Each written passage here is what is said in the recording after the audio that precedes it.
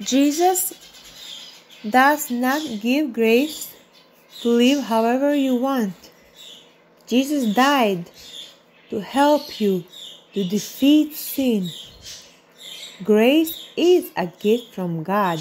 See Ephesians 2, 8-10, and look at the last part. God will indeed punish those who abuse His grace. So be very, very careful that you understand this. His grace is only for those who love Him sincerely and obey Him, and God gives them grace. Why would Jesus die then? It doesn't make any sense, right? If we can live however we want, it doesn't make any sense, right? Jesus willingly died. God died for you. He didn't have to die, He chose to die it, right? He chose to die for you. So there must be a purpose, right? The purpose is to live righteously, not to live however you want. So again, those who abuse God's grace will be punished. So let's read James 2:26.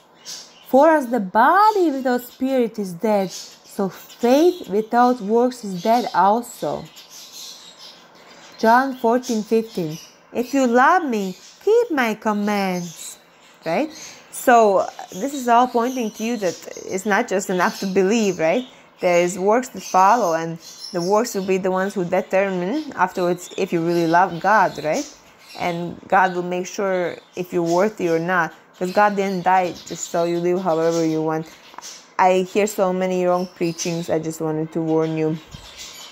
Let's read Ephesians 2, 8-10. For by grace you have been saved, right? Right? It says there. Not of ourselves. Okay. It is gift from God, not of works. Yes, thank you, Jesus.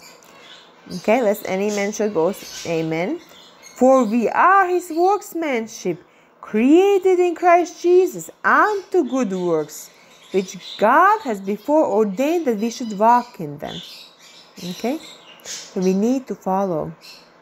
Let's read 1 Peter 2:24. Who His own self bare our sins in His own body on a tree, that we, being dead to sin, should live unto righteousness, by whose stripes you were healed. See? That's the purpose. He died on the cross that we live righteously, not just however we want. So let's make sure we obey it. Let's read Ephesians 6:24.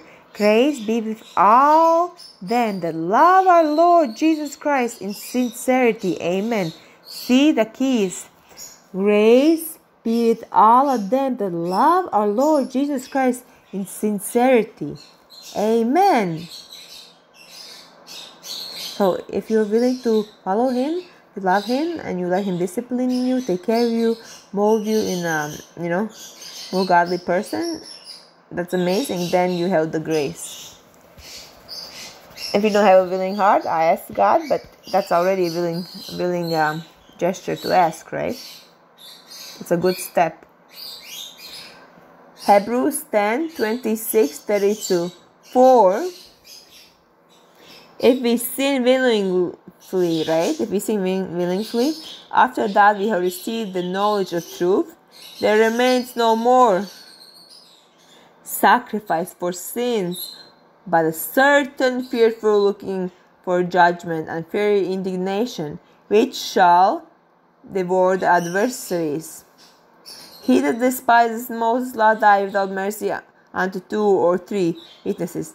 Oh, how much sore punishment shall he be through a worthy, who has trodden under foot the Son of God, and has counted the blood of the commandment, wherewith he was sanctified, an unholy thing,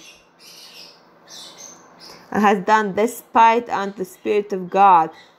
For we know him that has said, vengeance belongs unto me, I will recompense, says the Lord. And again the Lord shall judge his people. It is a fearful thing to fall into the hands of the living God, but call to remembrance the former things, in which after you were illuminated. You endured a great fight of affliction. So here it's saying that, yes, if you abuse God's grace, it's horrible and you will be really punished. So you just have to make sure that you live how God wants you to live. Because this is very, very serious. Because you are tripling Son of God underfoot, right? You don't appreciate his sacrifice, and then he's trying to change you, and you have experienced his goodness, and then you just turn away from him. What is this, right? This is not following God. So God doesn't like that. So remember, all those who abuse grace, there's gonna be time God will turn away from you. Okay? Enough is enough, right? How long can you do that? So be careful how you live. Do take care of your souls. God loves you. That's why he's warning you. And I love you very much. God bless. Bye.